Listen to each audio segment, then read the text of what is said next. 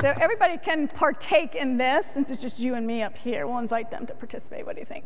Okay, and those who are online, oh, we got more friends coming down. Excellent. All right, so I brought with me one of these big black bins. Raise your hand out there if you have ever noticed one of these black bins in the church. Yeah, there are a lot of these around Westminster's building, aren't they? Yep, I've seen one too. You too? And some people think that this might be for a wet umbrella when they come into the church, so they put their wet umbrella in there. Do you think that's what it's for? No, it's not for wet umbrellas. And then other people see this big black bin and they think, well, I just had coffee hour and I have this cup I have to throw away. I think this is a giant trash can, and they throw their trash in there. Do you think it's a giant trash can? No. Do you all think it's a giant trash? No. So the secret is, on each of these black bins, there is a sign. Can you see that sign?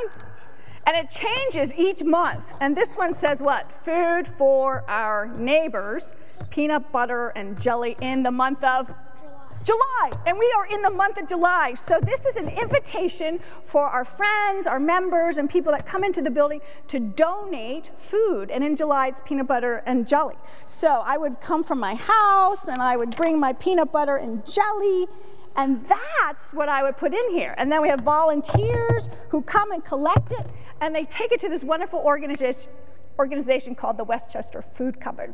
And this was a program, a ministry, that a small group of people started, guess how many years ago? I think it was 2 years ago? 20 years ago. 20 years ago? How did you know that? I saw it on some magazine. Wait, good for you to pay attention to that. On the insert, it tells you all about it. We're going to hear a little bit more about it. But some friends got together and they realized there are a lot of hungry people in our neighborhood and in our community. And raise your hand. Have you ever been hungry? What does that feel? It's not a very good feeling. I've been hungry my whole life. Your whole life? Oh my goodness, you need to go home. Like, I'm hungry right now. You need to go home and have some peanut butter and jelly, I think. So it doesn't feel good to be hungry, does it? And the friends at Westminster realized that there are people going to bed hungry, waking up hungry, and they didn't know how they were going to feed their family. And they realized that no one should be hungry. So they said, why don't we invite people to bring food, and then we can give that food and distribute it. Because food can be expensive, right? People may not have money to buy the food, or they may not have a car to drive and go to the store and buy the food and bring it home. They may not have the energy to lug look at all that food behind us. If you had to bring that from the store, up some stairs and into your house, that would be exhausting, wouldn't it? If it was just you and you were older.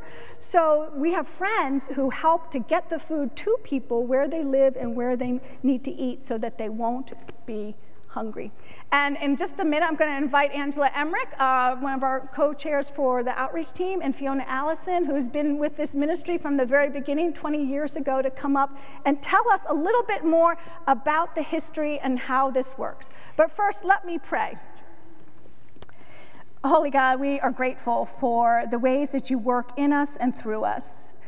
Thank you that we can share food with our neighbors and continue to bless us, that we might be generous in those ways.